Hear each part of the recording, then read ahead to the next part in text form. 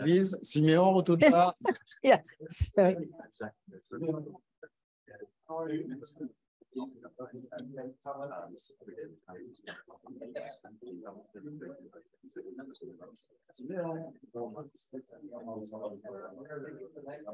Okay, let's start.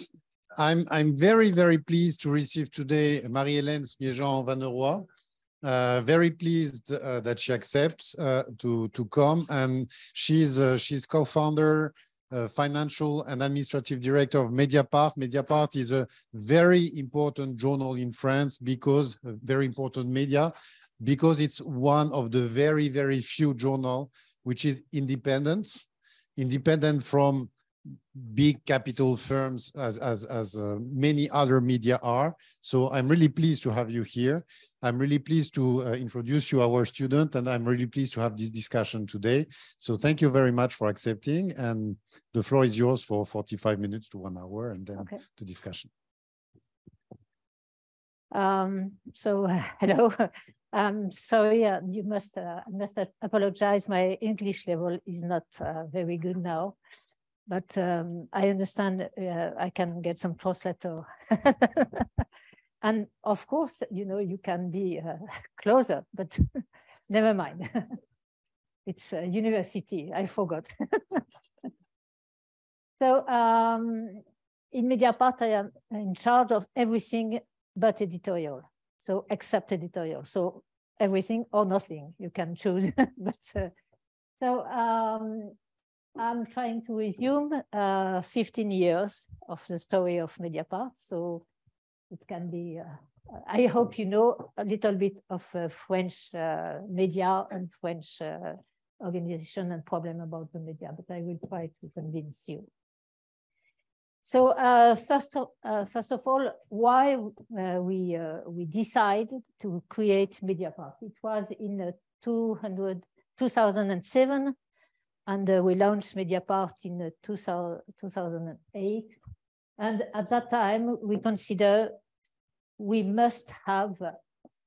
Il y a un problème si j'ai pas les titres du haut. Pascal Petit est entré dans la salle d'attente. Voilà. Okay.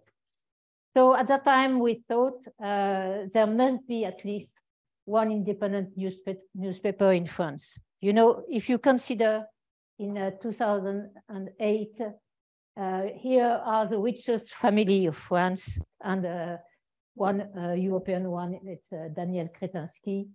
But you have the richest man in France, Bernard Arnault, and he is also now the richest man in the world, definitely. Or fortunately, I don't know. We have the Dassault family, and we have also François Pinault, fifth richest man. Xavier Niel, now 13th richest man, and Vincent Bolloré, Patrick Drahi. All of them are the richest billionaires in France, and of course in Europe now, and part of them in the world. So at that time, just Dassault family, you know Dassault, it's they produce arms, and they produce arms. And Le Point, François Pinault, it's a Kering group. So it's the second one after Bernard Arnault about the luxe activity and so on. So at that time, the richest billionaires just have the Figaro, French newspaper, daily newspaper, and Le Point, a magazine, hebdomadaire, weekly. But now you can consider. So also they ask, sorry, there was a mist. Voilà. But now you can consider they have bought during 13 years quite all the press in France. Not only the newspaper, but also radio, but also TV. And it's, unfortunately for us, it's a very big problem because we consider the press must be independent if we want to be able to publish information, to publish investigation, to publish the job of the journalism. So you can consider now, in 2008, we said that will be, but if we don't do anything, we will not have any French independent daily newspaper. So we decided to create, that's why we decided to create Mediapart. So at the beginning, you have 4 founders. It was 15 years before, since the day of the opening. It's a tough job, Mediapart. And François Bonnet, Laurent Maudoui, and Louis Plenel. At the beginning, in fact, we were 6, but one of them changed his mind just before the launch, and another one changed his mind and leave the company 1 year after. So we are 4 founders. And we didn't wake up a morning saying, okay, we are going to create a newspaper only on digital, without advertising, and only with a subscription model. We had the first key issue: we must have at least 1 independent newspaper in France. So we have to think about at that time, how can we be independent in France, and what kind of newspaper we could create with the key issue of the independence. So first of all, what's the question of the medium? Because, you know, if we wanted to create a paper newspaper, the paper support medium, we need to have 40 million euro. And of course, we didn't have 40 million euro. So if we ask for 40 million euro, we should ask to the billionaires as usual. For example, you have one, they did that, L'Opinion, it's a newspaper. You have another one just launched by Xavier Niel, it's L'Informé. These 2 newspapers belong again to the billionaires. So we said, okay, we don't have 40 millions and we will not ask to billionaires, so what can we collect? And Louis Plenel and I, we borrowed 1 million euro. And after that, we find with François Bonnet and Laurent Maudoui 200,000 euro. And of course, we find some friends, and we try to collect, at least we could collect 3 million euro. We thought it will be maybe necessary to have 5 million, but we decided to start on only digital medium because it was the only way we could have the money to create the newspaper. So that was the first questions on the medium. The second one was about the revenue. At that time, but you all are very young, so you did not know that time. But at that time, everything on internet was free. And in fact, it's never free.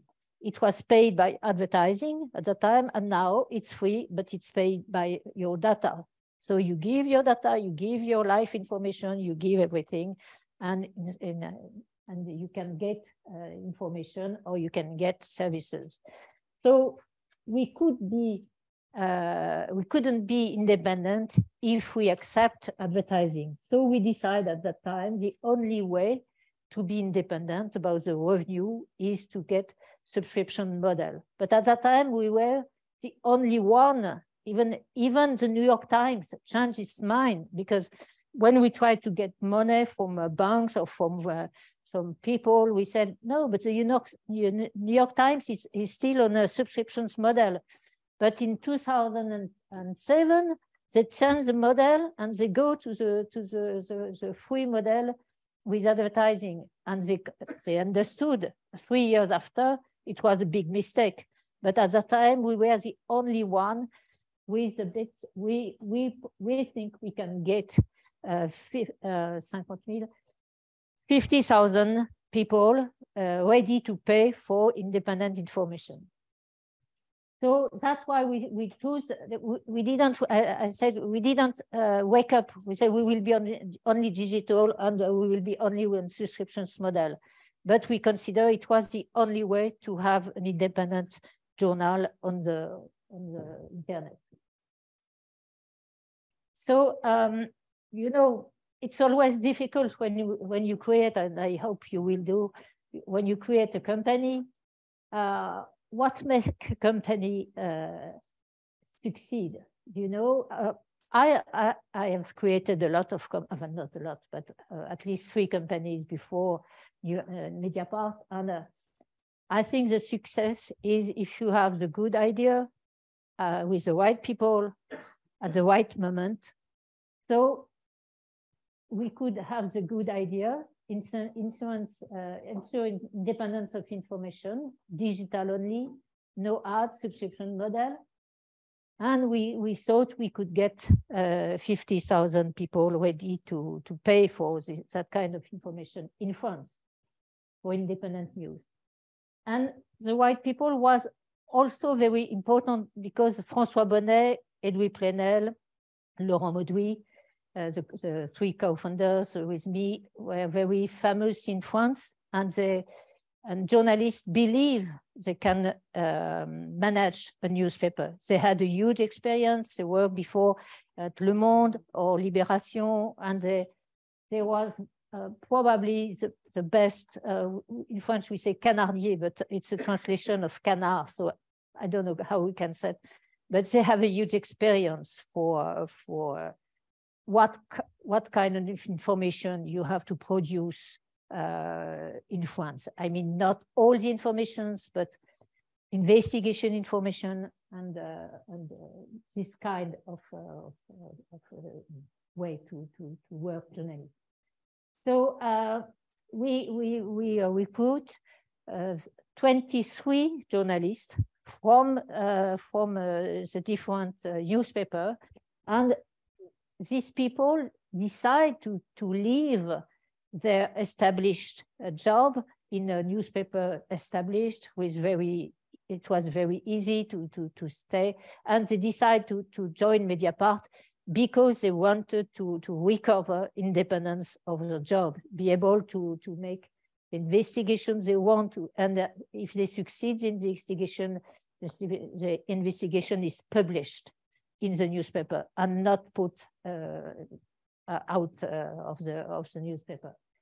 So it was a selection of people, you know, they accept, because when we launched Mediapart, we said, okay, we have 3 million, we have 2 years, maybe 3 years. It depends if we succeed or not about the recruitment of subscribers. So you join us.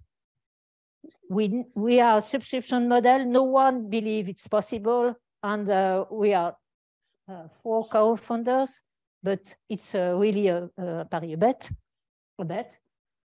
And they choose to come with us. So they wanted to be able to practice the real journalism, independent journalism. So it was very important for the people. Someone say, no, sorry, I don't come, and I stay in Le Monde, or I stay in Libération, or I stay in Les Échos, and so on. So the people join us at that time wanted to practice this kind of journalism. And also, the other question was, with 23 people, 23 journalists, what kind of information we can produce? Because if you consider at Le Monde, you have 500 journalists. If you consider at Le New York Times, you have 1,600 journalists. So how can we explain you will pay for an information produced just by 23 journalists? And at that time, we decide they will not pay for the information they can get for free outside. You can get now everything for free outside, such as you can access to AFP, you can access to all the press agency. So we had to find what kind of information they couldn't get for free outside. And the first one is the investigation, of course. Investigation, it's a long time, long and very difficult job. But if you don't do that, you are published the same information than all of them. So we had a good idea. the right people at the right time, because you know, at that time in 2008, and it's still unfortunately the same now, but they were French daily newspaper were very unprofitable because it was a very big change of the model. You know, before it was paper and the distribution through old model of distribution, and the internet revolution arrived, and they made the big mistake to say, okay, I will give my information from the paper to internet, but with an advertising model only. And it was we never understood why they did that, because it was a very bad analysis of the situation at that time. So they were not on the digital aspect. So it was possible for us to enter on the market.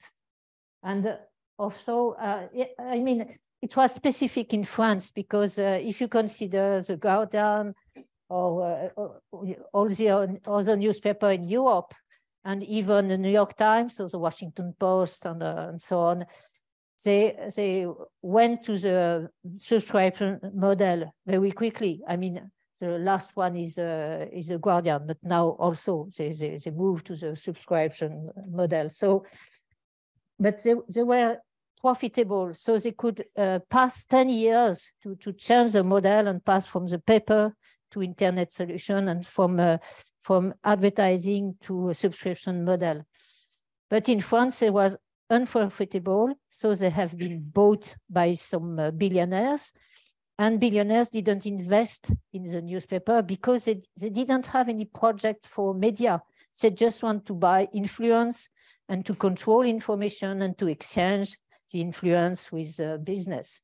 They never invest in the as they should be, for the transformation, such as Guardian Trust has done, New York Times has done. They sold the building and so on. So, but unfortunately, French billionaires didn't invest at the time.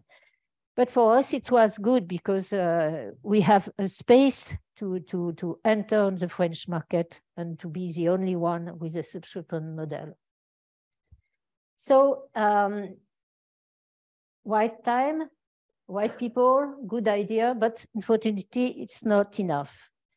Because you can see on these figures, after and it was really very tough years, you know, the first and the second year of Mediapart. It was very, very hard because we had a business plan, of course, because we wanted to get 50,000 subscribers after 3 years. So it was easy. The first one, we had 15, and the second one, we had 15,000, and the second one, we have 30,000, and the third one, we have 50,000.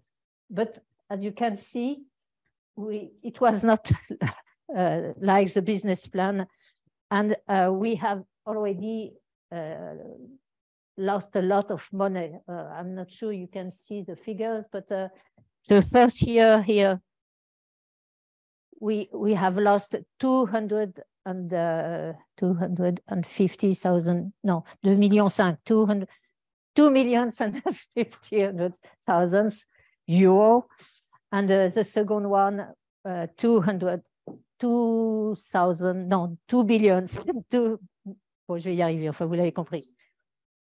Thank you. So, and we had at the beginning 3 million, and 2 years after we succeed to convince an investment fund to put 1 million, and we collect 1 million again. And unfortunately, we have lost at that time quite all the money we could invest for the launch of Mediapart. So it's not enough, but for make company succeed, we need a bit of luck. So it was mid 2010, and we breaking the first very big affair Mediapart. it was Betancourt. I mean, for French people, we know that. For foreign people, it's not so well known. But we had the richest woman in France, linked with the political party, the Sarkozy party. L'Oréal, yes, she's the owner of the share, main owner of L'Oréal. So now she's dead. But the Nicolas Sarkozy, the French president, and Eric Woerth, the Ministry of Budget, had link with her, and she gave money to the party. It was forbidden, and she had a lot of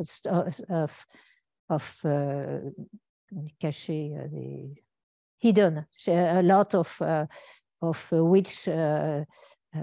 richest hidden in the world, and so on. So at that time, this first story help us to succeed to get the 50,000, because as you can see, finally this breaking Worth Betancourt allowed us to reach 50,000 subscribers and the break even. So you can see just here, we at the beginning of 2011, we get the break even, and we succeed to get 50,000 subscribers, little bit more, 50,000. So, but it was really very, very difficult at the time. So after the first break even, we had to grow and to complete the team, because you know, at the time we still have only 23 journalists. You can see when we create Mediapart, and it was a big mistake, but we put all the money on journalists to say we have to give information. That's the only way to get subscribers for the newspaper. And I thought it was stupid, but I thought it's if you have a good newspaper, it's enough to meet the subscribers. So you can see there is no marketing, and there is no social networks, and there is nothing, no technical support, and so on. So we learn our mistakes, and we create a team, the team necessary for a newspaper. So it should be half journalists and half operational services. And in these operational services, main part is IT services, because it's a daily newspaper and a 24 hours newspaper, and we must access very quickly to the information. And we have 8 people about social networks. We have 12 people with the marketing, and 10 people for answering to the subscribers, support to the subscribers. So altogether now, we are in 2022, we are 136 employees in Mediapart. And it was multiplied by 5, but if you consider, it was during 10 years. So it's no more than 10 by year, because we wanted to keep a small team, very dynamic and very efficient, and we don't want to be too big, too fast, and we don't want to don't be profitable. We always consider we must grow and stay profitable, because when you are profitable, you are independent and you are able to invest by yourself. So these steps were very slowly, 10 by 10, and able to keep very dynamic. It's very important in a newspaper to have the editorial dynamic and to stay all together. And also, you know, when we launched Mediapart, we were only digital only, and it was a little bit difficult because at that time people still have used to read a newspaper and to open a newspaper and to check the information they are used to get in the newspaper. But in fact, in this decade, we had a lot of change. Of course, you don't know that, but you know, when we launched Mediapart in 2008, Google is only half search engine, la moitié des moteurs de recherche, enfin la part de marché. He has, yes, yes, and Facebook is just starting. Twitter doesn't exist. You don't have iPad is just launching. You don't have any. You don't have. You just have iPhone, but that doesn't exist. And of course, we had in 15 years, we had to accept and integrate all the new technology. But for us, because we were only digital, it was much more easier.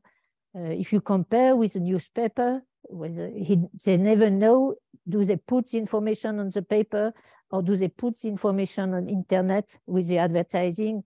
And they have lost a lot of time during that period. And for us, it was very efficient because as a full digital journal, it was very easy to integrate, not easy, of course, but much more easier. It's just that, to integrate all the new technologies and to be able, as soon as we could, we produce sounds in the articles, and after that pictures, of course, and after that video, and after we develop a lot of. You can see here, so you have more than now 5,000 video in Mediapart. You have more than 1,500 podcasts. Of course, we had a lot of portfolio. We have a lot of documentaries. So it was a competitive advantage for us to be 100% digital.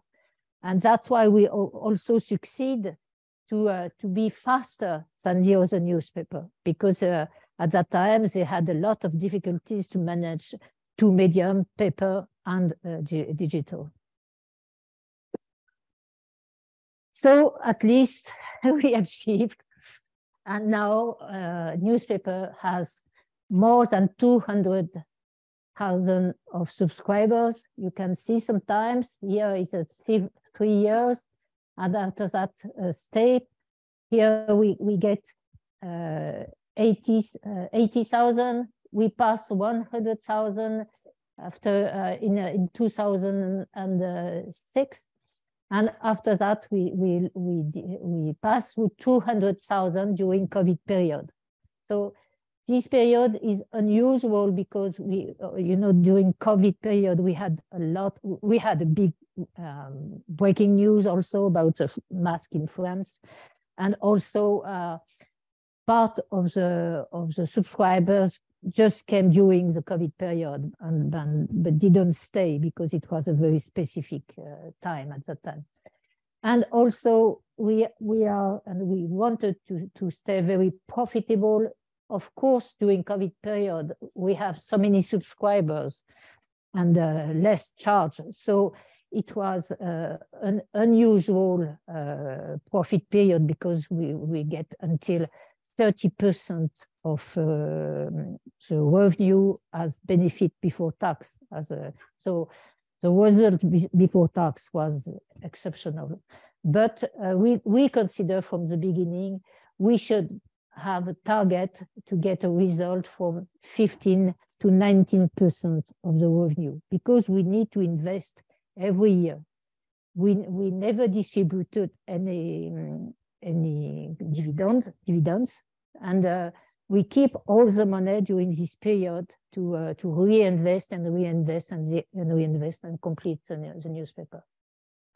So of course, it's very high profitability, but it's possible. And when the newspaper in France are still losing a lot of money and be unprofitable, that's because they didn't invest, they didn't change, they didn't move, and they have to do that because it's not a good thing, you know, in France, you have French government helping the newspaper with giving them subsidiaries.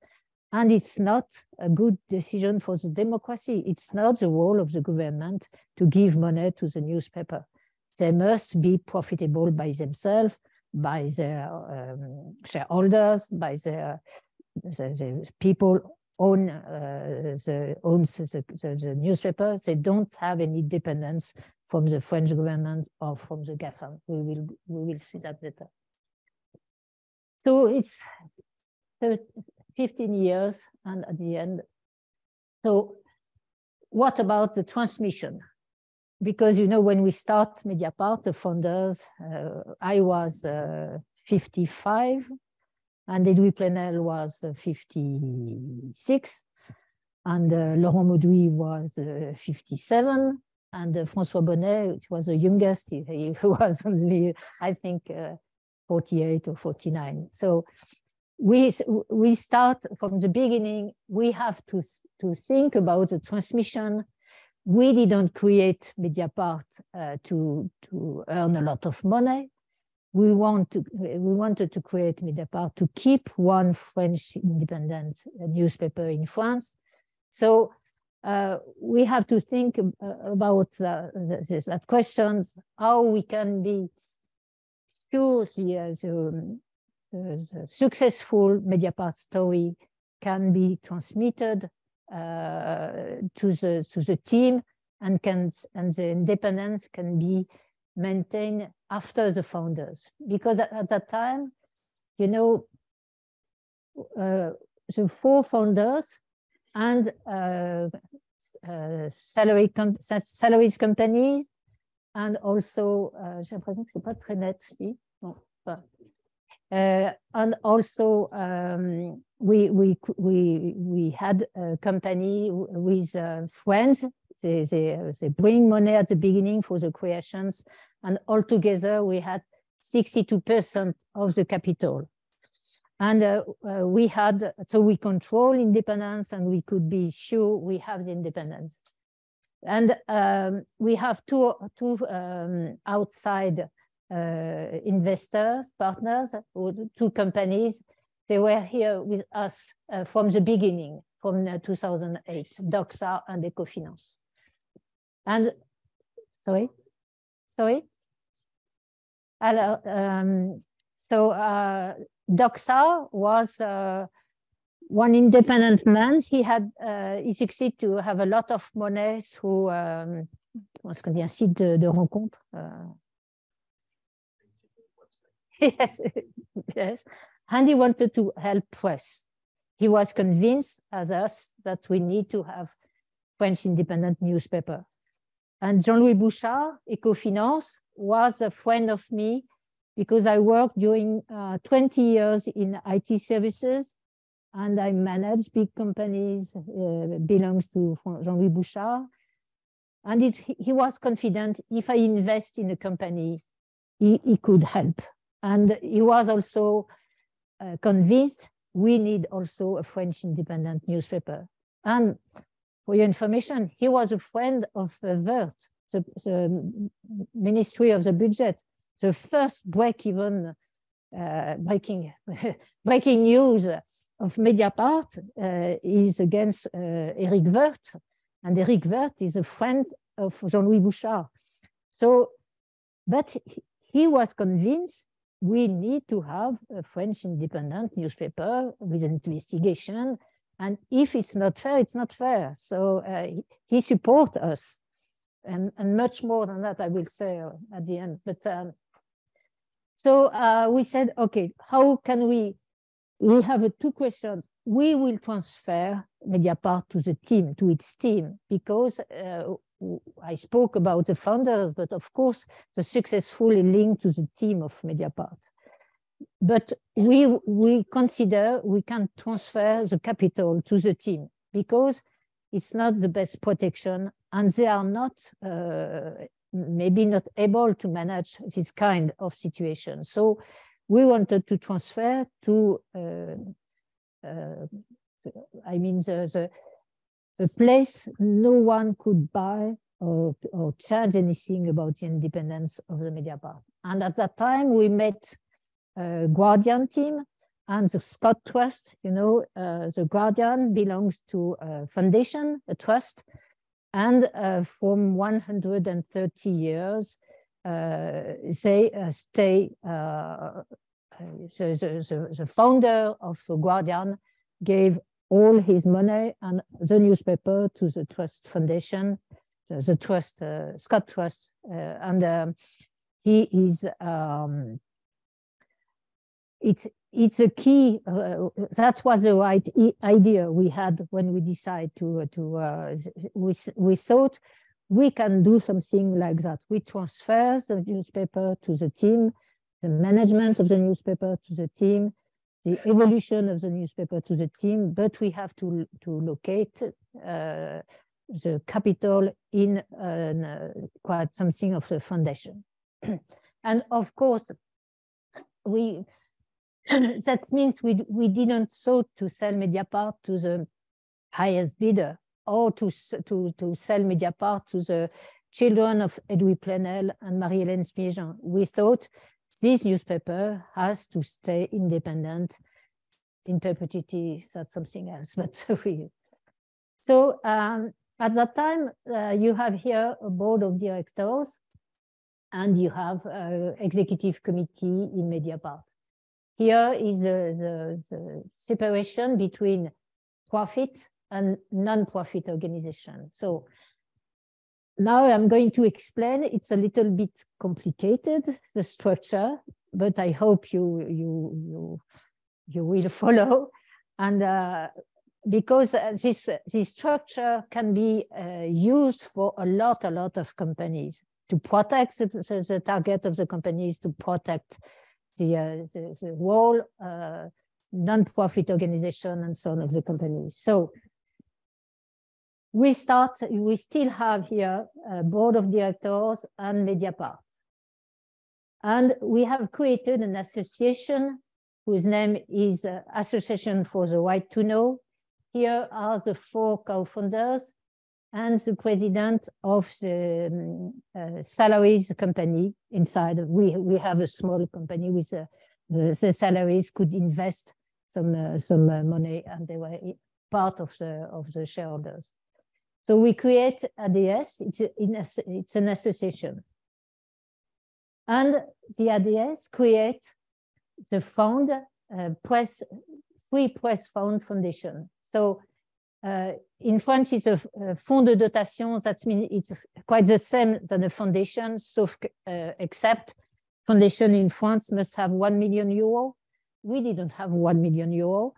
And you have a government represented inside the foundation. So we didn't want to have the structure of a foundation, and we choose a structure of fond de dotation, but it's quite the same for you.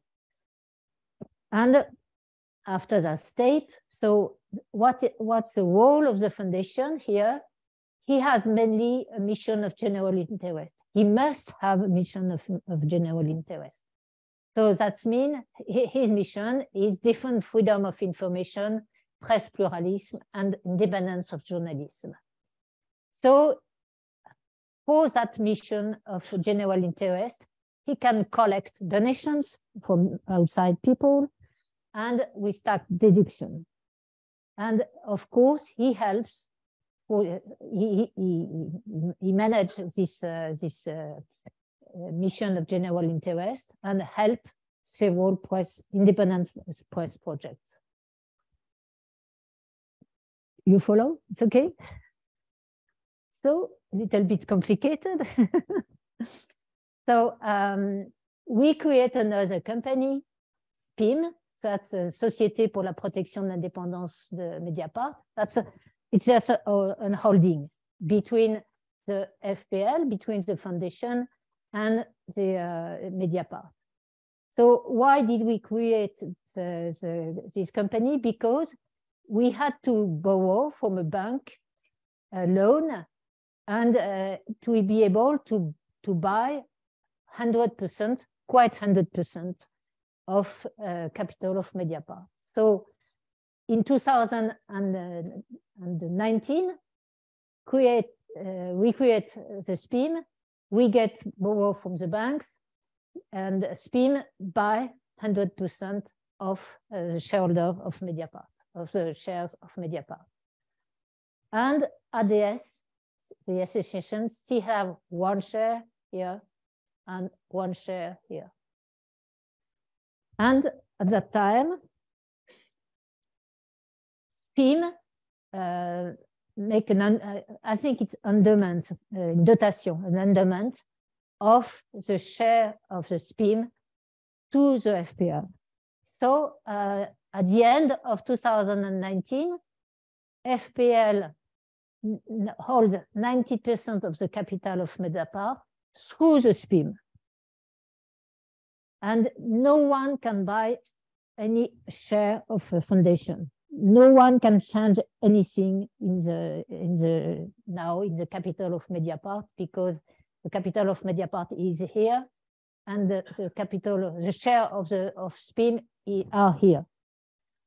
So with that way, you know, the SPIM endows FPL with shares, and the FPL now controls through the SPIM 100% of capital. Except we still have ADS. We still have one voice, I mean, right decision here, 1 share here, and 1 share here. So why we did that? Because ADS is a guarantor of nothing can change here. Because if you want to change the statutes of the structure, FPL or SPIM or Mediapart, you need to have unanimity decision. So that's why we just have 1 voice here, 1 share here, 1 share here. Because if you want to change anything, you can change without the agreement of the association of the 4 founders. And also, so now, today, in the future, it will be another questions. We have finished, because you know you have seen we had an exceptional results during COVID period. So we have already fully repaid the loan. So at the end of March 2023, it will be finished. So now we have 100% of the control of the SPIM in the FPL, and the SPIM control 100% of the Mediapart. So no one can change anymore. So the FPL, the foundation, supports a lot of independent press projects, because they have been created in 2019. And so you have more than 10 projects, independent press, and they have collected close to 300,000 euro from donations. Mediapart just transferred a little part of the subsidiaries, dividend with subsidiaries, to help FPL to cover the fixed charge. 100% of the collected donations are used to help news project, independent project, with, of course, a special committee to select agreement, are they independent, what's the project, and so on. So Mediapart remains, because we still are a profitable company, so remains a commercial activity, and whose sole income is from readers' subscriptions. So no change for Mediapart. They still are only paid by subscriptions. No money are coming from there. No money are coming from there. In the future, Mediapart will remain controlled by a non-capitalist structure, so the foundation, remove from any demand to make profit, and who's only concerned in the general interest. So it's close to be finished. So when we discussed with David, we said, you know, in perpetuity, what does that mean? And in fact, we decided to put this, I mean, in perpetuity, because when we met the Guardian, we asked to the Scott Trust CEO, how do you explain the target of the Scott Trust? And because it was very difficult for us to fix the statutes of the foundation, the statutes of the holdings, the statutes change of the sign. And he said, it's not difficult. Our mission is to keep the Guardian as he always been in perpetuity. So, okay. Of course, there is in Scott was £1 billion. So a milliard of pounds, yes, £1 billion. So you can consider the perpetuity with be more confident.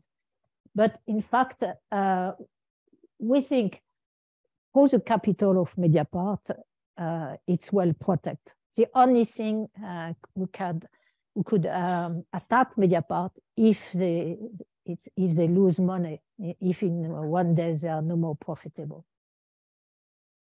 So for the next years, of course, no one can pretend to ensure independence forever. But we have, if we consider the next 15 years, we have two major issues because we have a very big problem with the GAFAMs. They are taking over information, control of information, and mainly in France, because, you know, they control distribution of the information through search engine or social networks. They create in France competitive distortion because they pay directly some media. They pay Le Monde, they pay Le Figaro, they pay Libération, they pay a lot of media in exchange of the data, of the readers' data. So we can't accept that a foreign company pay for the information, what French people read, what they think about political opinion, how the democracy can be kept with this kind of risk.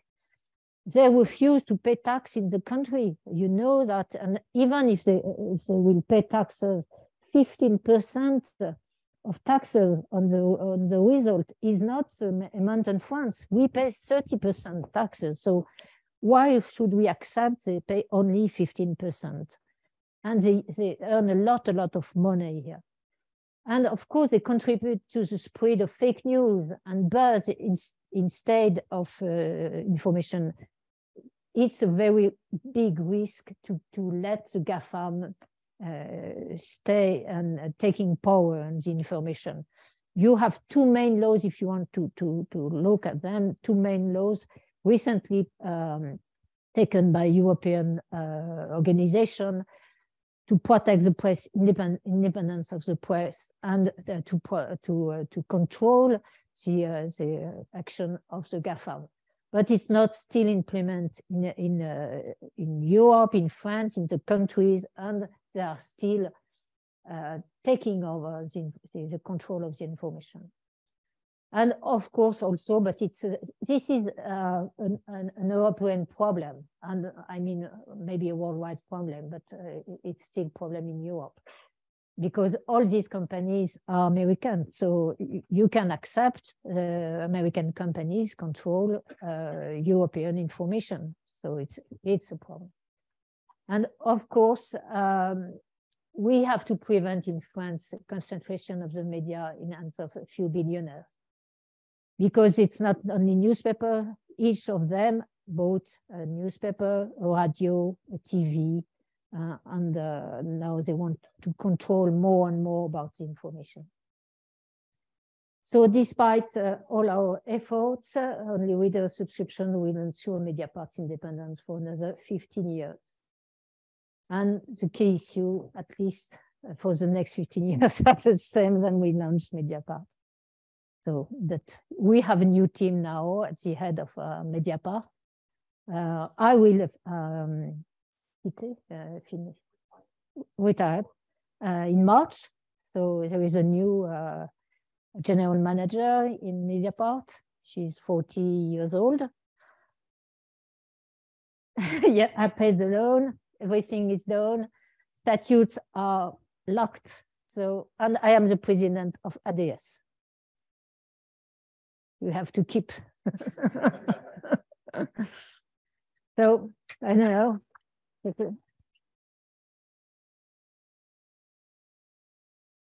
Do you? You speak?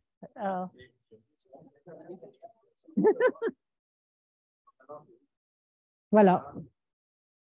Alors, j'enlève ça. Ah bon.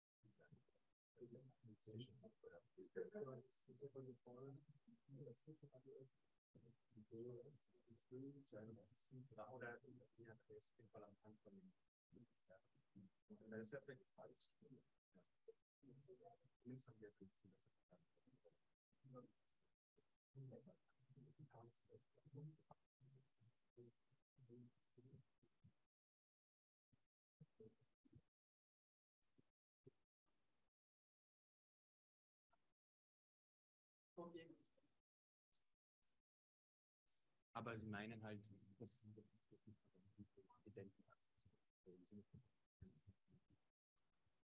Hello. Okay. Okay. So yeah. So thank you for listening. And so I will start to give a short overview about the French landscape, because a lot of people are not from France here, and we skip into it. Mainly we just focusing on the press. And so in France, you have about 9 national daily press. You have 45 local daily press, 54. Then you have 45 weeklies, and then 119 niche and professional magazines. And on this graph, you can see the most important newspapers of France. In 2021, the graph, like the scale, are circulations, not readers, just to know. And so in 2021, the newspaper with the most circulations was Le Monde, followed by Le Figaro. Le Monde is politically, can be considered as politically center left, while Le Monde is a conservative newspaper. Then, Le Figaro. Then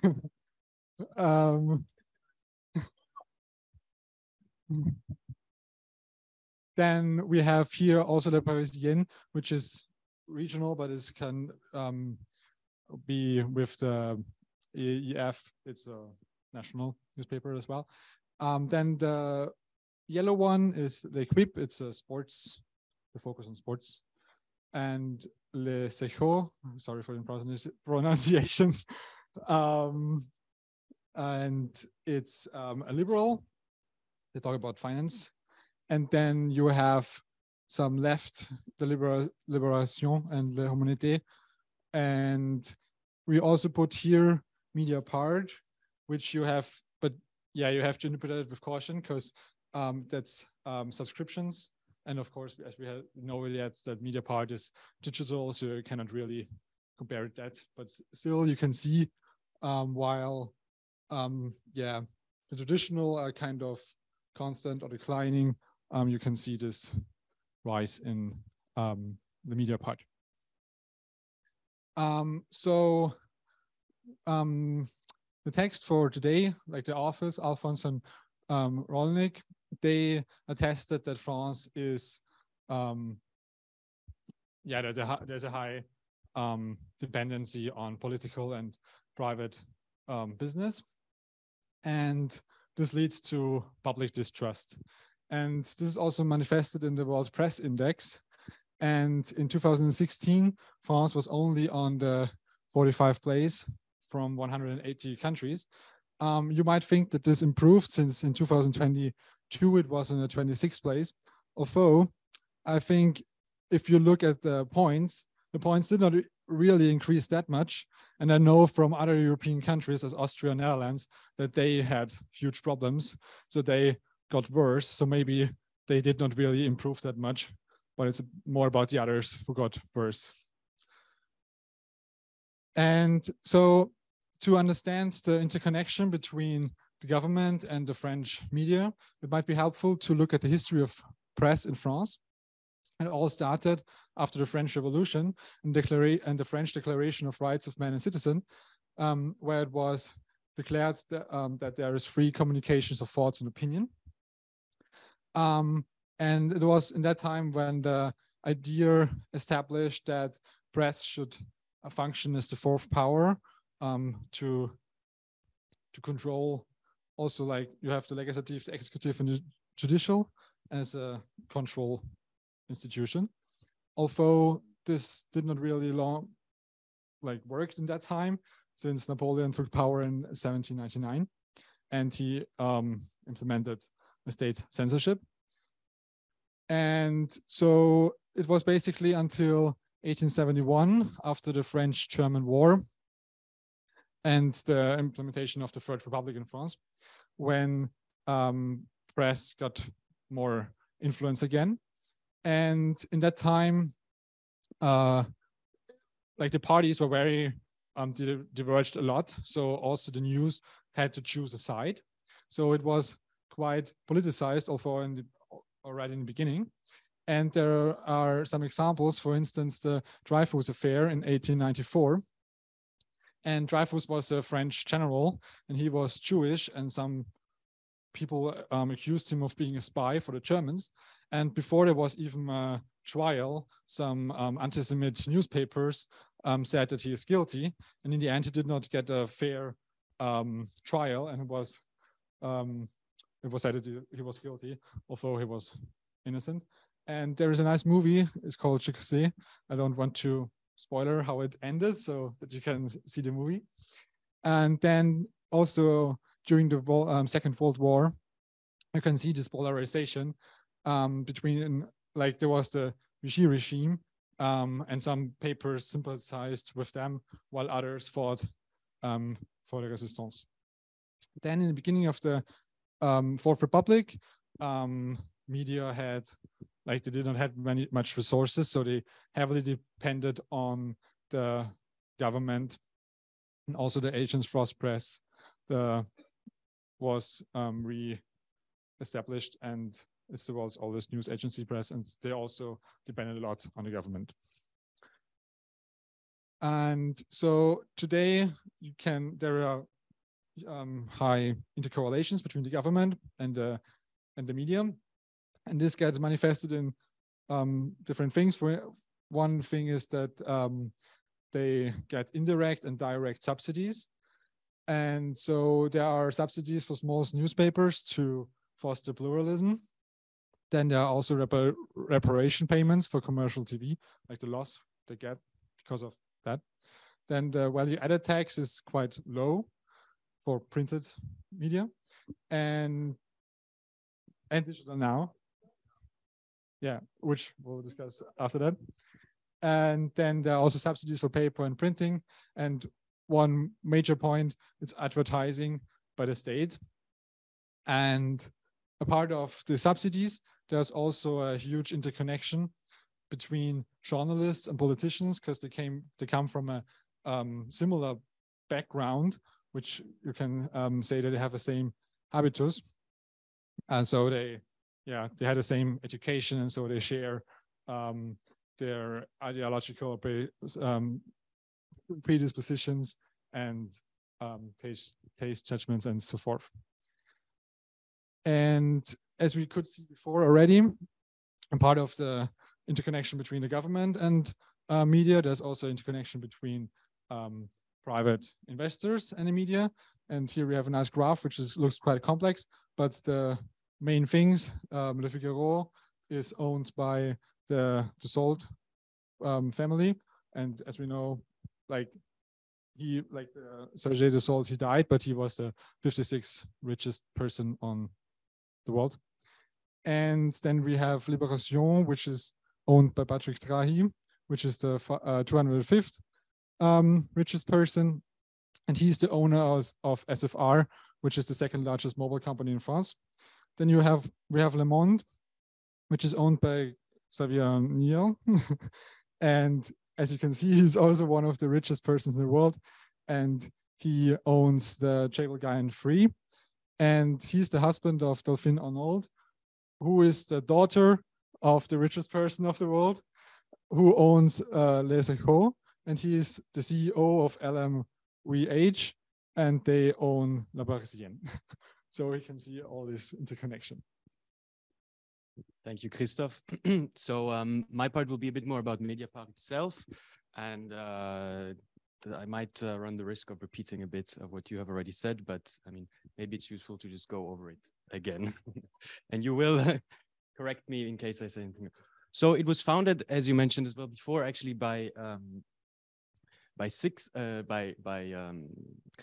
Edwy Plenel, François Bonnet, Laurent Maduy, Gérard Desportes, and Marie-Hélène and Godefroy Beauvalet. Godefroy Beauvalet and Gérard Desportes left soon after, or just before, as you mentioned. So the first four people were actually journalists. Edwy Plenel was also editor-in-chief at Le Monde until 2005. And so were the others. They were involved at Le Monde or Libération, so very established journalists, while Marie-Hélène was not a journalist, but had a lot of experience and brought the financial model for economic viability. So the goal was to establish a fully independent newspaper in times of a threefold crisis, as it's defined on the website. So the first crisis is a democratic crisis, which relates to the intertwinement between the government and the press and the presidentialism that is prevalent in France. The second aspect is the economic crisis, which relates to the problems of economic viability of the press in France. And the third crisis is the moral crisis, relating to the idea that quality press was in turmoil or still is in turmoil. We can discuss later about this. In France, that inside editorial boards, criticisms are dismissed, and so there was kind of a desire to fight this threefold crisis. So, oh, sorry, could we just go back a second? So just to go very quickly through what the newspaper looks like. So it is online only, and they focus on investigative journalism. It's subscription-based. There's no advertising, and the articles are behind a paywall. However, there are still 5 to 7 articles published daily to still maintain kind of a daily newspaper aspect. And since 2011, actually, they have been profitable and growing. So some information on the finance, which was also already mentioned, but maybe it's interesting to go through it again. So 60% came from the founders, and then 40% by Mediapart Society of Friends, which has 88 contributors, of which some people, that was a criticism by some people towards Mediapart, some people are media moguls or private bankers of the French elite. However, what has to be, including actually Xavier Niel, who has a very minor share in it. But what has to be mentioned is that all these people, they don't own Mediapart directly. And the Mediapart Society of Friends, actually, because if you include the 2 private investors, that's 40%, but the Society of Friends actually only owned 16%, so a very small aspect. And then afterwards, you had a few investors that added a bit of capital. So one controversy that arose was related to taxes, which, because usually digital platforms in France pay 19.8%, then later this was increased to 20% taxes on their revenues, whereas Mediapart self-identified themselves as newspapers. So from the beginning, so they paid the 2% tax rate, 2.1% tax rate, like any print newspaper. However, the government actually accused them of tax fraud and demanded the repayment of all their the taxes that they considered to have not been paid correctly since 2008 to 2014. Since 2014, online websites or online digital media pay the same tax rate, but still this is still claimed by the government for this 8-year period, which is actually quite a substantial sum. So in March 2022, they had been condemned to repay 3.3 million in taxes plus a fee. And maybe it would be interesting to hear your kind of point of view on this and what this means. Yeah, so because it's still not solved, yeah. So at the European Court of Human Rights, basically it went.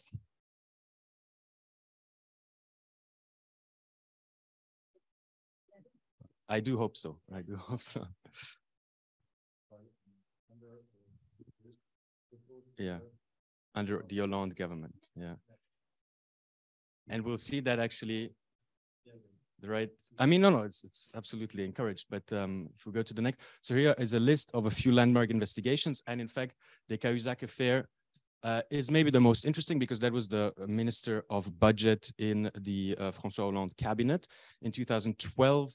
If I remember correctly, the 13th December 2012. Yeah, as you mentioned before, Mediapart published reports after an investigation that showed that this minister had actually had a private account in Switzerland, bank account in Switzerland, even though he was actually charged to, his role was to fight tax fraud. And this was a huge scandal and included, there were a lot of things that happened in this context.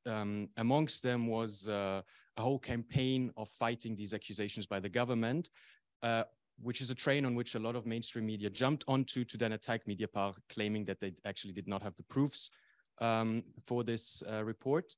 And yeah.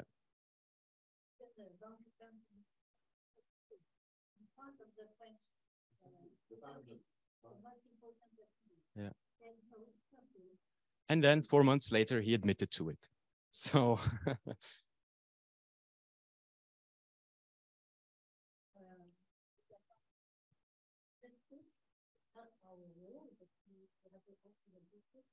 open in distribution of that and repeat because the French is independent.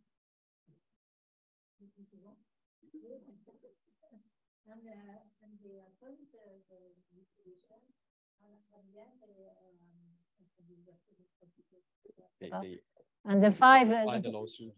the five key issue was the 5 articles of Mediapart. And 2 days after, Cahuzac said, okay, j'ai menti. So this is quite interesting, isn't it? And I hope we can talk about this a bit more later. Yes, and 6 months after we had the tax. So you can see that there, I mean, the suspicion that this is political retribution is at least there. If we can go to the next. Exactly. And so, as Marie-Hélène mentioned before, the question of what happens once the founders retire was always there. And one model that inspired the model that then was established with the Fund for a Free Press is the Scott Trust that owns the Guardian newspaper. Actually, it owns the Guardian Media Group, of which the Guardian newspaper is part, in the UK. It was founded in 1936 after the untimely death of 2 important figures in the newspaper. And the threat was that if the third owner would die, inheritance taxes would have been so high that the survival of the newspaper was threatened. So they transferred all the shares to a trust in 1936. This was then in 1948 kind of renewed, and then in 2008 again, in order to, let's say, enshrine the independence further. The main cause was to ensure the financial and editorial independence of the Guardian newspaper. And the secondary cause, which is quite interesting and links with the Fund for a Free Press that Mediapart founded, is the promotion of freedom of press and liberal journalism everywhere, basically. Yes, and also obviously they have an endowment of £1 billion, which is quite substantial. So the Fund for a Free Press, or the Fonds pour une presse libre, it was founded in 2019. And because it is a fund, it cannot have any shareholders or no individual owners, and it cannot be bought. The 2 main functions are to promote pluralism in journalism and to ensure the independence of Mediapart. So to do this in 2019, all of Mediapart's capital, which was 16.3 million euros, was transferred via this society for the independence of Mediapart, the SPIM. And there's a very strict separation between the 2. So the fund has no say at all into any editorial matters, and vice versa. The Mediapart's executive or directory board has no say in how the FPL manages its operation either. And maybe it's easiest to look at it through the organigram. Mine is in French, but you will understand lucratif means for profit and non-lucratif means non-profit. And so basically the SPIM owns Mediapart and is itself owned by FPL, by the fund. In 2019, mine is a slightly older organigram, so the credit, the loan has not been repaid yet in my organigram, but it will be repaid very soon. But so, it's a scoop. No one knows that. Well, so, hope so. In 2000, because 2022 results are not published. I see. Well, then it's the most up to date. It was publicly available. So a loan was taken of, if I remember correctly, 10 million euros to buy the majority of the shares of Mediapart. And there were some donations as well of some owners of the shares of Mediapart that gave some of their shares for free. It's very important because Jean-Louis Bouchard helped us at the beginning. It was the second one. I said, if I invest 500 million euros, do you agree to help us? And yes, 500,000, sorry. And I asked him, do you agree to help us and invest the same amount? And he said, okay. And at the end, the value of his share was 1 million euro. So it could have 500 million of added value, 500,000 million, 500,000 added value. And he gave the amount to he gave 1 million to the foundation. So that's a good billionaire. Yes, no, but some billionaires buy and ask money to the government, and some billionaires, because he is also a billionaire, help press and give to the foundation. Exactly. And what the fund does as well, by collecting donations and by receiving some dividends from Mediapart, is to financially support different independent media, but also to give advice. And we had a list before, but those are a few. There are quite a lot of independent media that are supported through this fund. And I will hand over to Jeff now. Thank you, Paolo. Yeah. So, okay. No, it's fine. Yeah, thank you. So now the bad thing about speaking last is that I will have to go a bit quick because we want to have space for discussion. But we wanted to bring also the discussion of some of the challenges that journalism as a profession, also as a public service has in this moment, and what it means also for the democracy and so on, and what is the role of Mediapart in that, and how it compares also to how things are happening around the world in this moment. So this is what we wanted to do. So we read an article that is actually from 2016, and actually from 2016 a lot of things have happened, particularly that year. The word of the year of the Oxford Dictionary was post-truth. So this idea that facts do not matter anymore. We had the campaign of Donald Trump that was one of the first examples at a global level of the impact of fake news and fake information, and how dangerous it can be and how it can have real consequences, with also conspiracy theories. I don't know if you remember Pizzagate, for example. If not, Google it, because it is really crazy, these kind of things that happen. And actually there is some evidence that false news spread quicker than real news. So that represents a fundamental challenge for the people who make their livelihood trying to provide information, like the people in the media.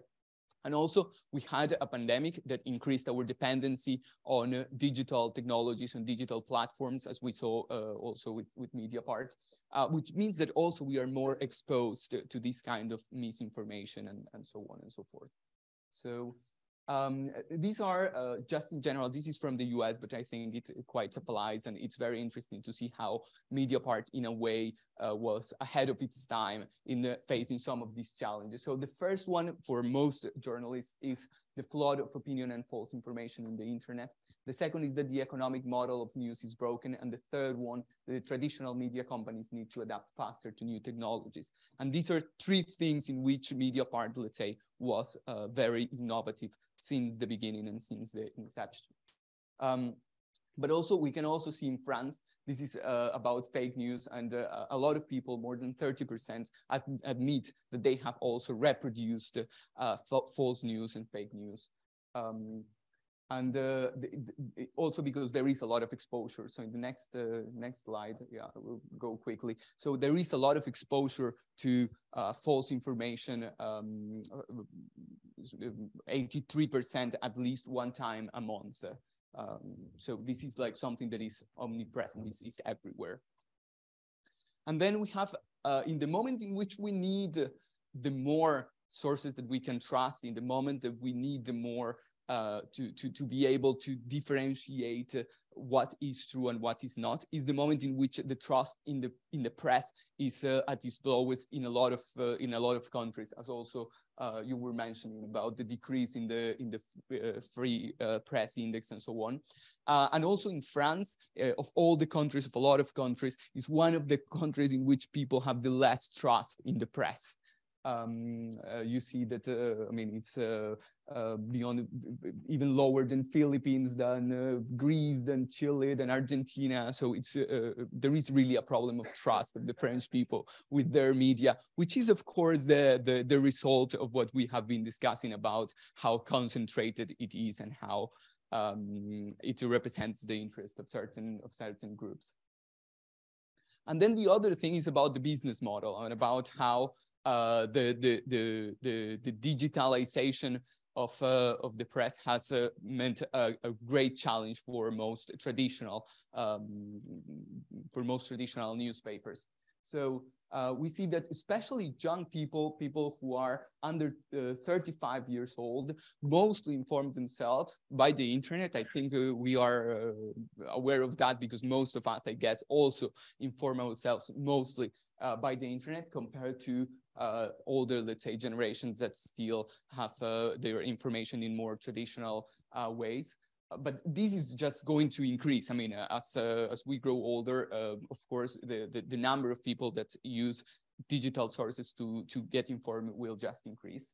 And then there is another interesting thing about, so a lot of people in France use the sites, the internet sites of the newspapers, but then a lot of people also inform themselves through social networks, so not even going to the site, but just looking at the Twitter feed, the Facebook feed, and of course that is also challenging for the journalists, but also expose us to a lot of information that is around there, and we don't know what is the real source. So this is another thing that we're seeing about. In the case of Mediapart, there is a paywall basically from the beginning. So you get there and there is a paywall. We found some interesting research about what are the factors that impact subscription. And it is really interesting that a lot of people subscribe after a free trial or promotion. So this can be also something to take into account of how to attract new subscribers, since it is one of the challenges to keep Mediapart profitable. But the other thing, of course, is the quality. So if I am paying for a service, if I am paying a monthly subscription, of course, I am expecting really high quality journalism, investigations, and so on. And I think that this was one of the keys of the success of Mediapart. And then, of course, a lot of people that also wants to support local journalism and that want to be informed about things that happen in their more local surrounding. And so that is how I went, like, in 5 minutes through all my slides. And so now we have some just questions to open the debate. So I don't know, you want to start it? So the first questions are about like political independence of media. So like we thought that there is a difference between political independence and political neutrality, because like if you have like a certain ideology, you're not political neutral. The question is it even possible to be political neutral or not? And also you said before that it's not the job of the government to support media, and I think that's interesting. Yeah. Comment or opinion, because we were also thinking that in many countries you have some sort of national broadcaster like BBC or something like that, and I don't see that there is such a huge problem of independency. Like it can be funded by the state, but it doesn't have to be like influenced by government's decisions. And yeah, and there was also a question if you have an idea why such thing does not exist for printed or like for digital or for newspapers in general, but it exists for television. One of my questions relates to the fund. So because the fund also exists to step in, right, in case there are financial difficulties. Similarly to the Scott Trust, if I understood correctly. And so one question was how this need for funding is defined, or if there is a definition, a set definition of when it becomes necessary for the fund to step in. And then secondly, although I know there is no editorial influence by the fund, if there are any other, how this is organized, basically, if there are any conditions, if there are any agreements on how this process is supposed to work. And I think we'll start with the first 3 questions, and then maybe we give you the time to respond to the first 3. These are difficult questions. So, I mean, I think we can be political neutral, but we have to be, you know, Mediapart is on the left side, but investigation has no side, as we prove. Eric Woerth and Betancourt, or Cahuzac. Cahuzac was the left government, Betancourt and Sarkozy was the right government. So the question is not, is it left side or right side? It's, is it, I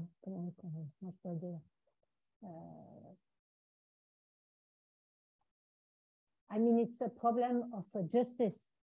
And there is not a left side of the justice or right side of the justice. Je vais dire en français, si vous traduirez, ils ne respectent pas la loi et ils ont des pratiques frauduleuses. Et ça, c'est de gauche ou de droite, malheureusement. Donc, le travail de l'enquête et de l'investigation, c'est de mettre au grand jour ces pratiques frauduleuses. Mais après vous traduirez, mais un journal n'est pas la justice. C'est-à-dire que nous publions des informations, mais c'est après à la justice de déterminer si ça mérite de condamnation ou pas. So, both on the right and on the left, there are people who act not in accordance with the law and engage in fraudulent practices, and the work of Mediapart is to reveal, to bring to light these fraudulent practices and to publish them. But what is important is the distinction between the publication of this information and justice. So they publish this information, but then it's the role of the judicial system to analyze and do more research to understand whether this warrants an actual lawsuit or an judicial investigation. And justice is not left or right. In democracy, it's supposed to be not left or right. Yep.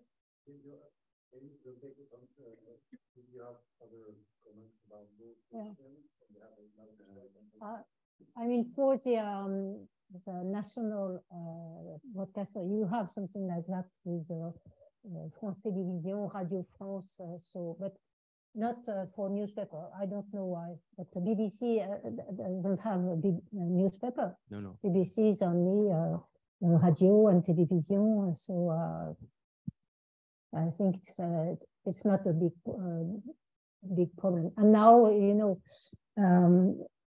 BBC and Radio France or France Télévisions, they are on internet. So now all the newspapers are digital. They are, of course, newspaper too now, more and more.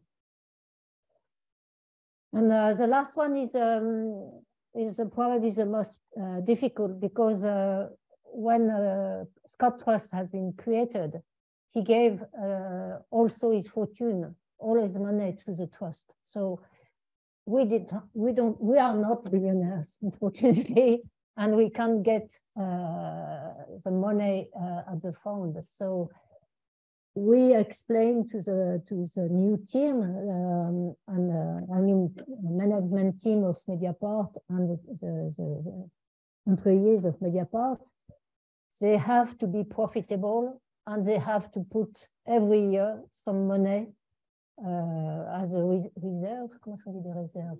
Reserves, because the key problem is if in 10 years they are no more profitable because they didn't take a good choice, and they need to have some money in their holding in SPIM to be able to help them to adapt a new model. Probably there will be another model, I mean, business model for newspaper in 10 years. We don't know exactly, but it's quickly now the change. So we have to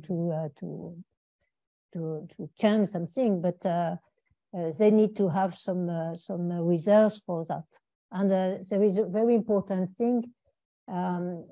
The fund can collect donations, but they can't put money in the profit organization. So we can't have any donation from the fund. We can have money, so we must put some reserves in the holding, and the money in the holding can go back to Mediapart if needed. But they have to create reserves every year. If I may follow up on that, because I know the Scott Trust does long-term investments. Does the SPIM do this as well with the reserves that it receives from Mediapart, or is this that do they just keep that money? They will have we said en bon père de famille, I mean raisonnablement. They will have, you know, for the first 3 years, 4 years, they just have to pay back the loan. So now it's the next reserves will be managed by the SPIM to, I mean, not invest, but get the money safe.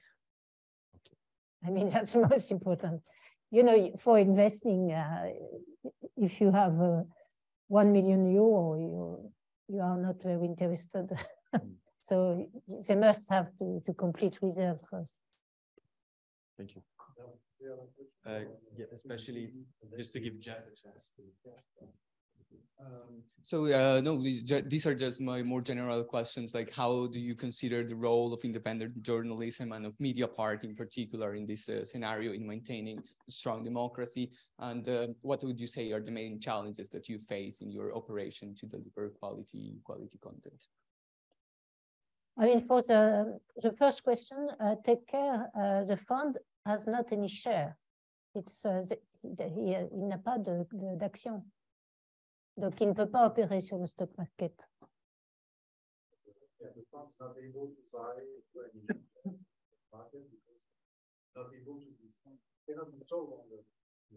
It cannot be sold, but I'm not sure it could operate on the stock market. But I mean, it can.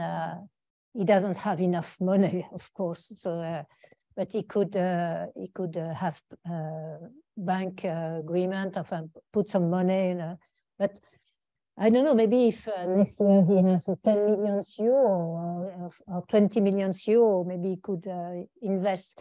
But for now, I mean, we thought. Does he has to put money in the newspaper or just help the newspaper? You know, the press projects, they help. But for now, we consider it's too early to invest in the capital of the newspaper they want to help. But maybe at the end, it's a possibility because you know Mediapart decide before having the foundation help newspaper, and we put some money in a small newspaper to help them to so it's Mars Actu, I mean in south of France or in the cities in France. So maybe the fund will do that, but invest on the market, I'm not sure it's he's not rich enough. And for the second question, I think there is a very interesting book whose name is Investigation Journalism, the Democracy Detective. So it has been published in the United States maybe 5 or 6 years ago. And it's an analysis about how the investigation journalist has been evaluated in United States, because at the beginning you have a lot of investigative journalists in the newspaper in the USA, And after the main crisis about the paper, they didn't they didn't recruit so many journalists, investigator journalism. And most of the investigation now in USA is made by a non-profitable organization, except if you consider the New York Times or the biggest ones, they still have enough money to because, you know, investigative journalism is the most costly. So it's very difficult for a newspaper to pay a journalist for 4 months, 5 months, 6 months, and maybe at the end, we will not publish because we can be absolutely sure that there is any risk about the investigation. So, and this writer explained that he considers an investigation journalist is the best way to control democracy in the companies. The most efficient for government, for private companies, for international companies, and so on. So maybe that's the role of investigation. So detectives of the democracy. Et le main challenge, day-to-day operation to the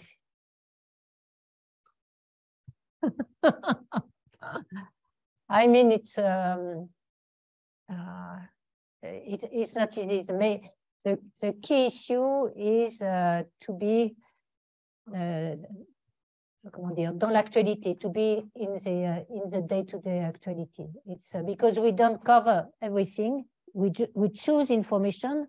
We can't cover all the information, and of course we have to give information they can get for free outside. So it's very difficult to stay at the right time for the right information, and it's a very, very difficult job. You know, editorial in chief is a very, very difficult job. Okay.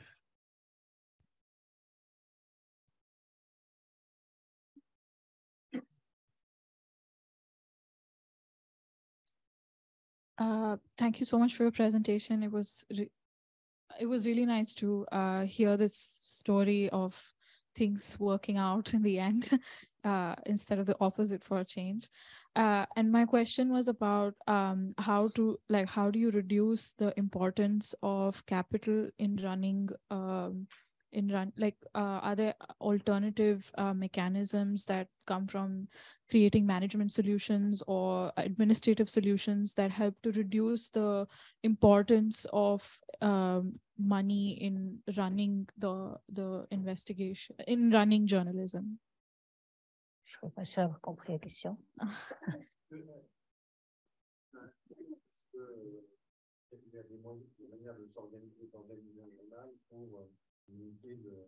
Le poids que peut avoir le capital. Alors, in that way, she explained that she took the capital away from Mediapart, so she brought away. Yeah. Est-ce qu'il y avait d'autres solutions envisagées peut-être par vous, en tout cas, qui étaient sur la table, organisationnelles, qui auraient permis comme ça de Yeah. I mean, there is a very important thing in Mediapart, and we reinforce that. First of all, the directeur éditorial, c'est editorial chief éditorial. Editorial chief is chosen by the president of Mediapart, but he is confirmed by the vote of the journalist. So it's not only the decision of the CEO, but he has been the journalist confirmed or not the choice of the CEO. That's the first one. And on the other way, and that will be a change because we have completed the status to put them more stronger. There will be a possibility for the journalists since the change of the status of next year, beginning of this year, they can comment est-ce qu'on dit, révoquer, un droit de révocation. So they can vote to say, we are not anymore confident with this chief editorial, and you have to change it. So there is a double power from at the beginning for the choose, and if there is any problem with if, for example, a chief editorial doesn't respect the independence of the journalist, or doesn't publish, or decide to change something, the journalist with a majority, so 70% majority, can ask to the CEO change the chief editorial. And that's a way, even if you don't control the capital and the owner, it should be in every redaction in any newspaper.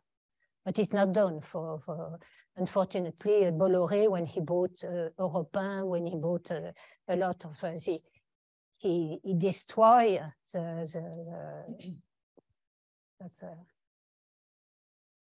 Yeah, I have a question which may sound a bit provocative, but it's in the same thing about what Paolo said about the participation.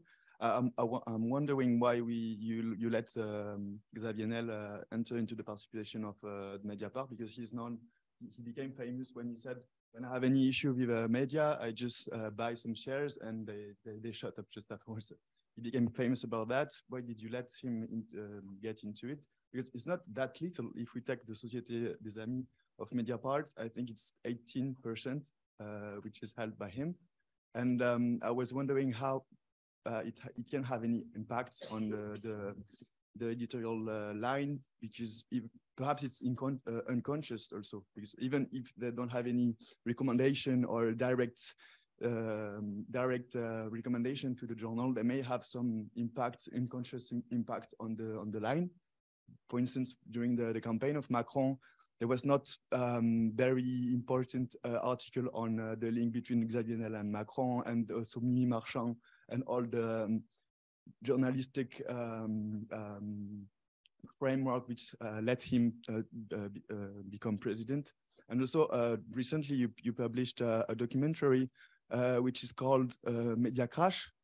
And in Media Crash, there is no any words about him, about Xavier Niel, even if he's one of the most important billionaires in France. I would like to have your answer. If I have time for another question, what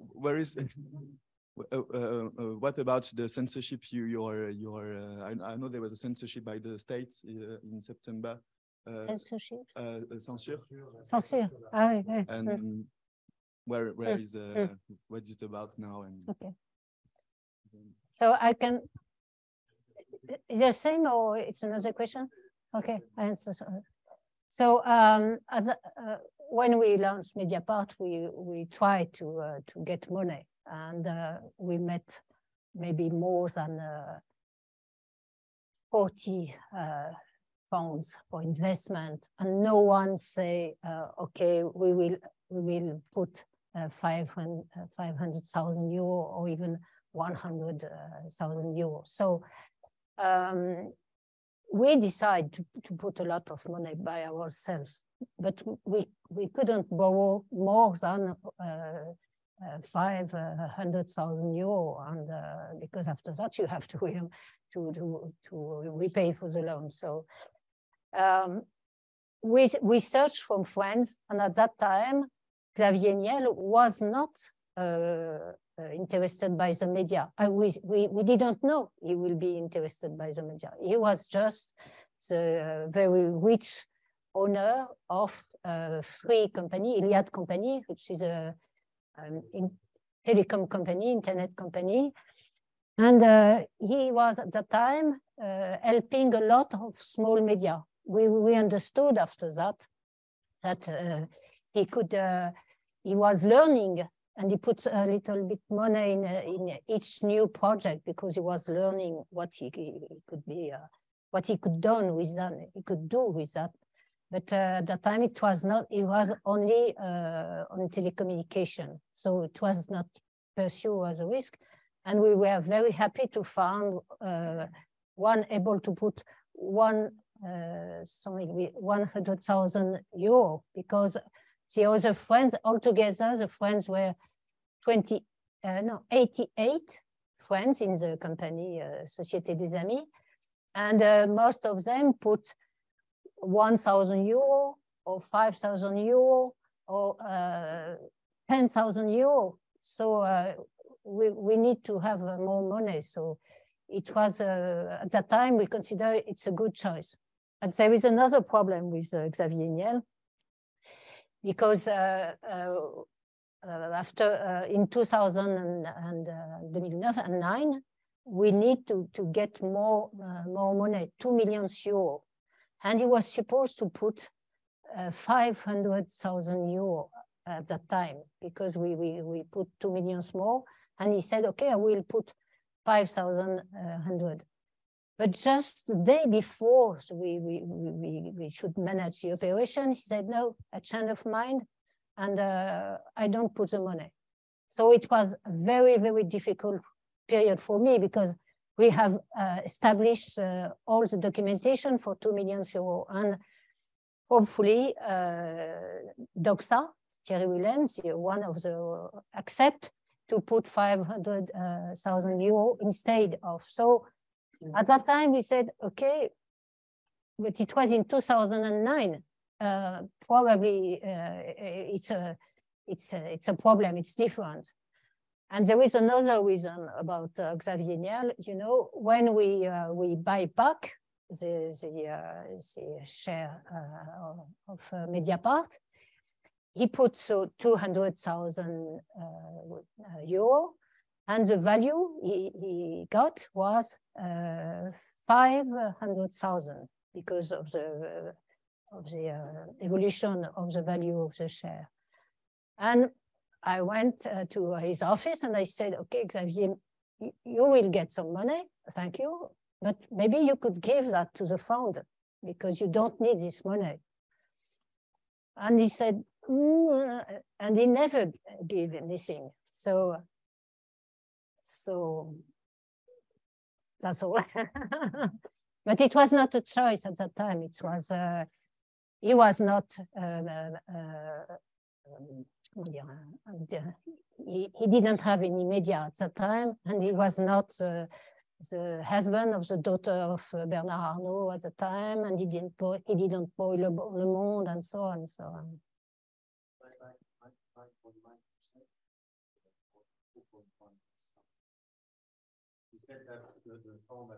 Yeah.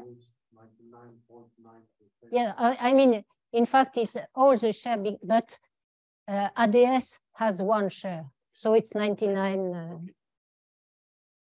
Hello, thank you very much for your presentation. I have two questions.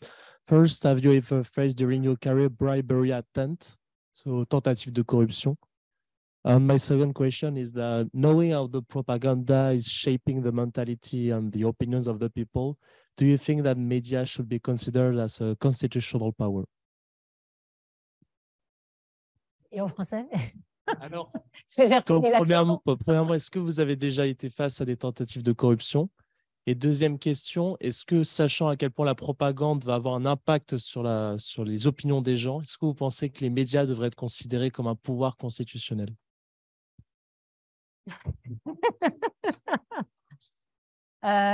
For the corruption, no, or we don't know one. So, but I hope no. And you know, people who choose to work at Mediapart are not corruptible. I mean, I hope so. So it's a choice, you know. Work at Mediapart. It's a very difficult job because, of course, it's daily pressure. You must be every day at the au rendezvous. You must be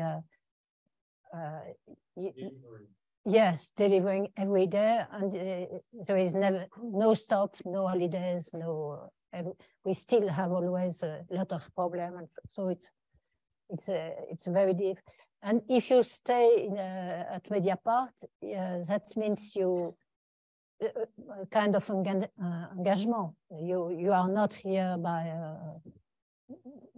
you can stay in Mediapart if you are not not the same way as the newspaper. So it's not possible.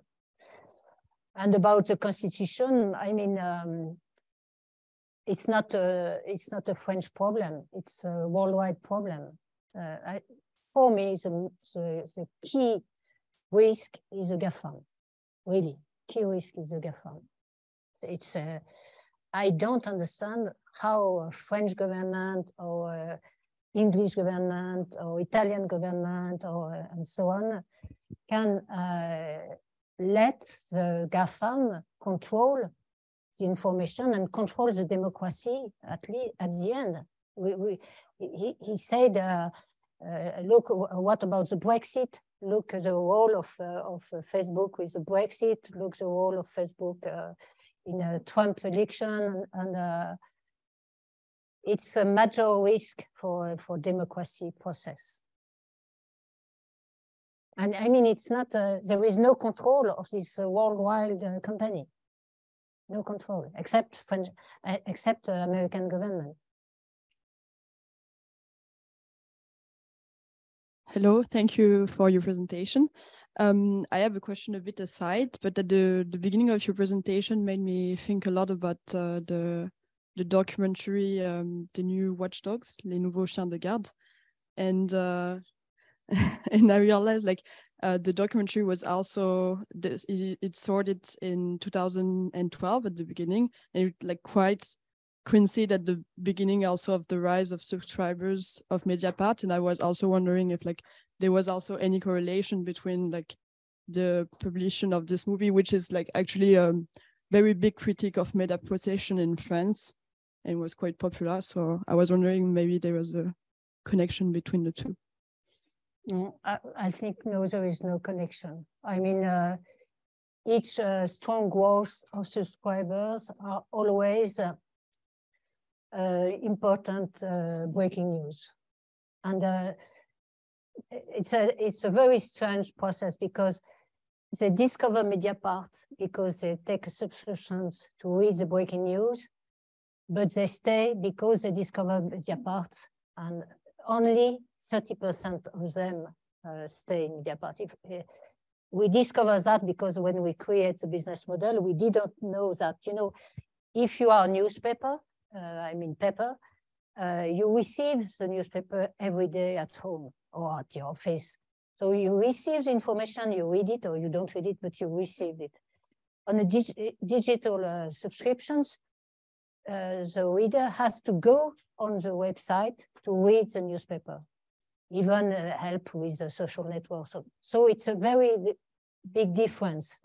And for the press, paper press, usually, if you have a subscriptor, you keep 80% of them the year after and the year after. So it's very stable. Or on digital, we discover, unfortunately, because it was much more difficult, you have to recruit 3 subscribers to get 1. So in fact, we have more than 1 million readers who bought one time a subscription to Mediapart, but we still have now 200,000 stabilized. So it's a very, very hard job to keep them and to fidelization is very difficult on the internet. So many information and so many.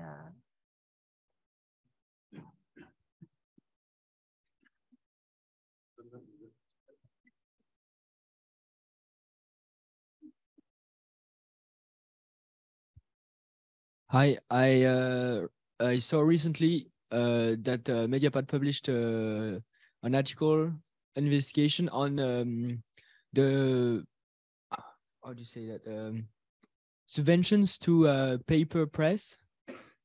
Yeah, subsidies which mostly favored the 4 big groups that my colleagues talked about. So do you get any subventions would you like to get some? What do you think about this? Yeah. So we don't want any French subvention, any French government subvention. And of course, we don't ask for. And of course, we consider that the French government should not give direct help to the newspaper. You know, you have two kinds of subvention. You have one, it's a special VAT taxes. So it's very low for newspaper. It's not to give more money to the newspaper. It's to be able to have a lot of readers without tax VAT added. So that's a good help for the newspaper. And it's the same for everyone, and there is no choice. The big problem is direct help from the French government to Le Monde, to Libération, to Le Figaro, to so this kind of newspaper. And that's a very big problem of distortion of competition, because if I take an example, Libération received 7 million euro from French government direct aid during 2021 and 2020. So it's a very big problem, because we have to face to this kind of distortion, and we can't do anything against that. We can change the. So we hope, we ask to our subscribers, and you can, all of them, you have an English version, small English version, you can take a subscription, of course. And we have to defend this situation, but we will not change the.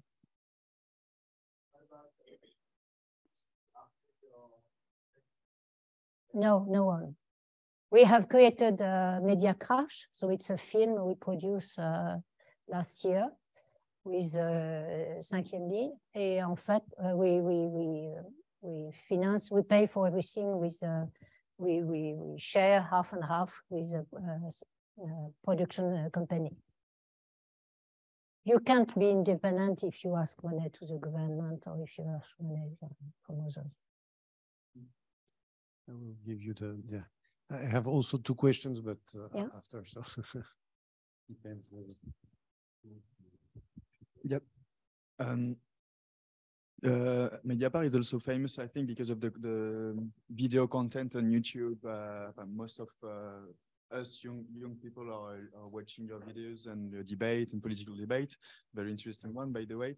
I was wondering, how do you perceive the arrival of other media really connected to your content, such as Blast, Le Média, Le Vent se lève, all these kind of new media which are producing the same content? There is a competition, or you have to differentiate yourself from them, or how do you perceive this new medium? I'm not. I think it's not a competition. I mean, more you have video from independent media, and that's the best thing for democracy. So it's not a competition. With some of them, we have some partnership. For example, with Usul, we have a partnership, and others we don't have partnership. They have their own way, and we have our own way. But I think it's not a competition. It's pluralism, and pluralism is a key issue also for democracy.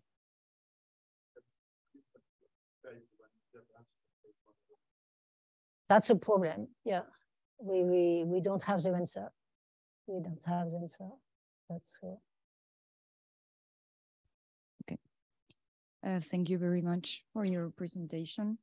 I was wondering, especially also because of the time frame when Mediapart developed, what's your opinion on the emergence and utilization of social media in general? Because on the one hand, you could say it democratizes access in the sense of better diffusion and more connections. On the other, there have been, like, for example, with Twitter, a lot of debates on to what extent is it democratic or not. And you were also mentioning the role of GAFAM and how dangerous could it be for like civil society and access to information. And in that sense, if you know if there is some kind of shadow banning to Mediapart by like engine search, such as Google, or in social media in general, for being like independent and not related to any kind of big capital corporation.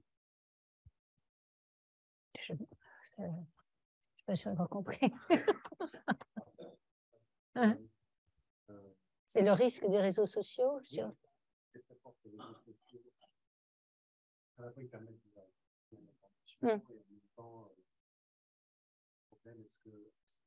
Comment est-ce que vous vous positionnez par rapport à l'émergence de ça veut dire des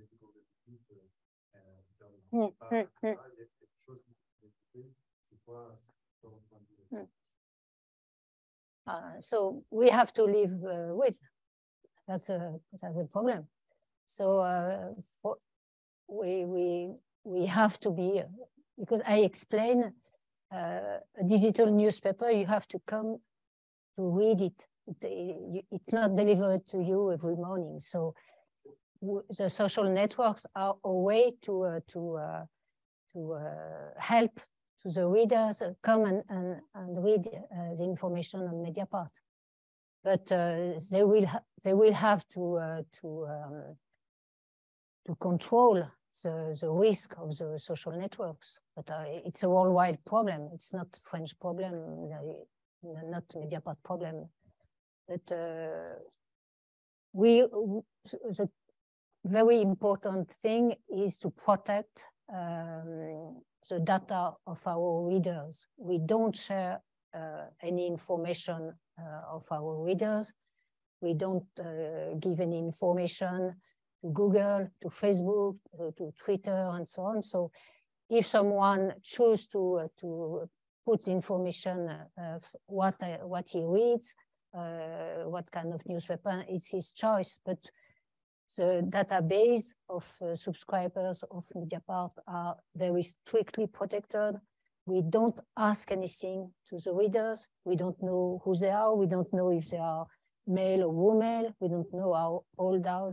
We don't know what they do, where they live. So that's the key protection. We have to use social networks, but we don't share anything with the social networks.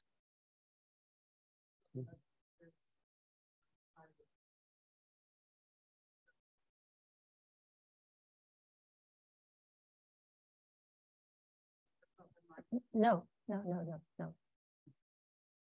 I mean, if someone on Facebook say, I put on my wall, I am not on Facebook, you understand?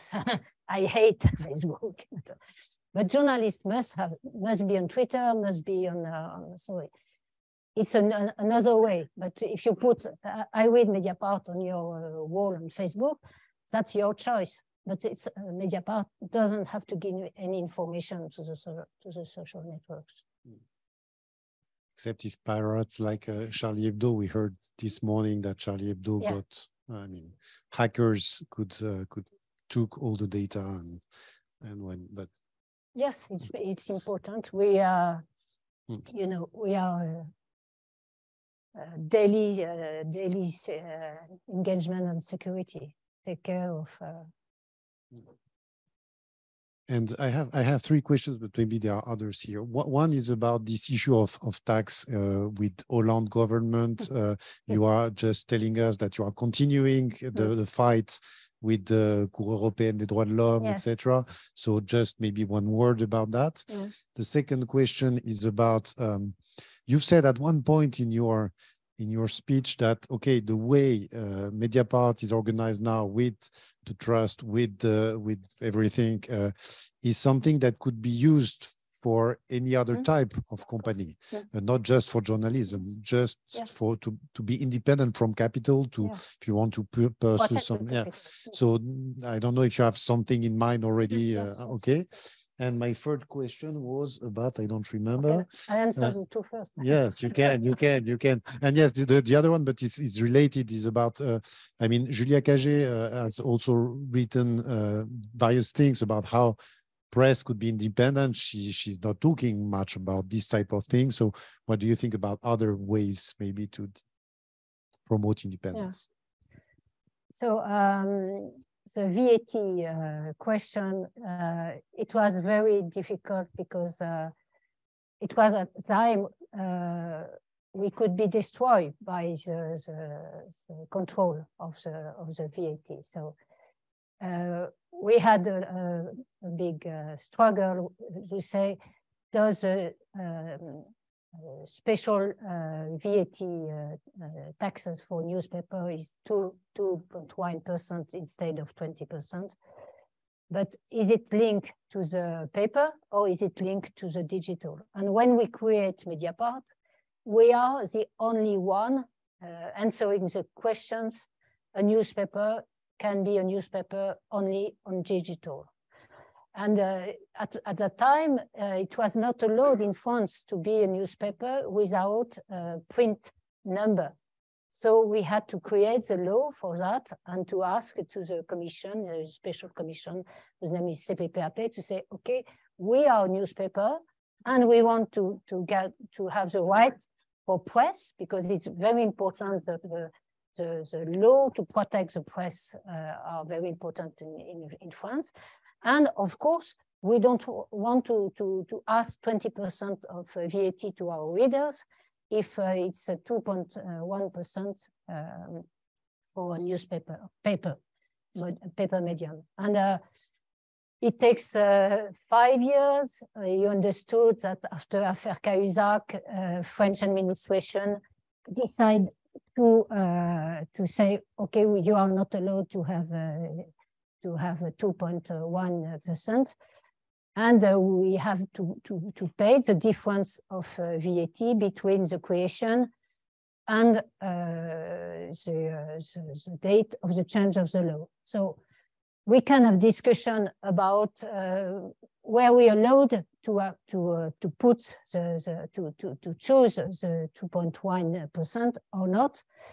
That's a question of law, but we are still debate. But the key issue was they put a penalty for 1,400,000 euro because they say you didn't respect the law, and that the penalty is definitively not just. So we have a huge procedure. You know, it's 10 years after, and it's still in process. So for the first judgment in France, they say penalty are not due. And the second one, they say penalty are due. So we couldn't exceed more in France, and we said to Cour européenne de justice. So we have written in July, that's in 2022, and probably in 10 years after, we will know if the French government was right or no. So that's but it's not finished, and I hope the government will pay back 1 million euro to Mediapart. That's the first question. The second one, type of companies relying on this. Yes, in fact, you have a lot of companies. It's not well known, but foundation is a way to protect the capital from buyers, external buyers, not friends. And you have a lot of, for example, Rolex in Switzerland, it's a foundation. Carlsberg in Germany is a foundation. You have a lot of companies.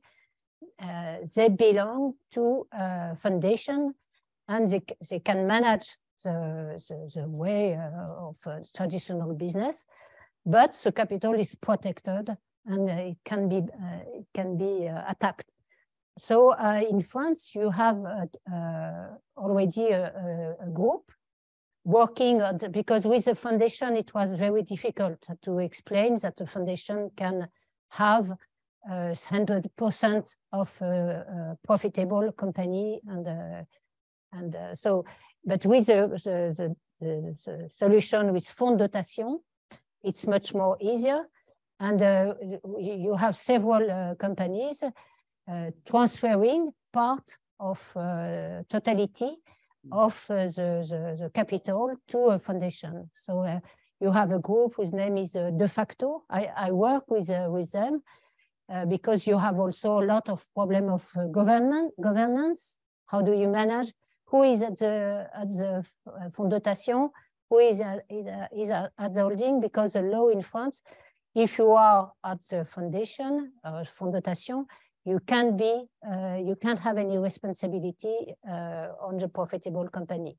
And this is why you need a holding, right? This is why we did a holding, but not for the fact if you are in charge of if you are on the board of directors of the foundation, you can't have any responsibility. It's not a problem with holding. The holding is linked because the money from the foundation can go to the profitable company. It's a strict. That's why we say Drahi is a fake foundation, because for Libération, Drahi put the shareholder of Libération in a fond dotation, but and put the money and help directly Libération. So it's not, it doesn't respect the law, because the foundation can collect some donation with tax help, and the tax help can't finance a profitable company. So, pourquoi je dis ça? Et Julia Cagé? Julia Cagé, she explained a lot of different models. So it's, I mean, she's not in on the operational activity. She's sur un terrain, comment dire? Académique. Académique, merci. Académique aspect. Any other question? Thank you very much. So